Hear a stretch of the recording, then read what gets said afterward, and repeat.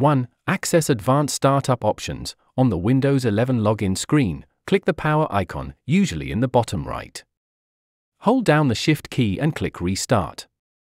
Continue holding Shift until the Choose an Option screen appears.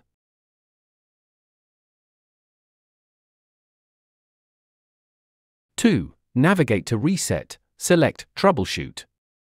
Then, choose Reset this PC. 3. Choose Reset Options. You will be presented with two options: Keep My Files, removes apps and settings but keeps your personal files, or Remove Everything, clears all data. Select the option that best suits your needs. For follow on-screen instructions, Windows will guide you through the remaining steps to complete the reset process.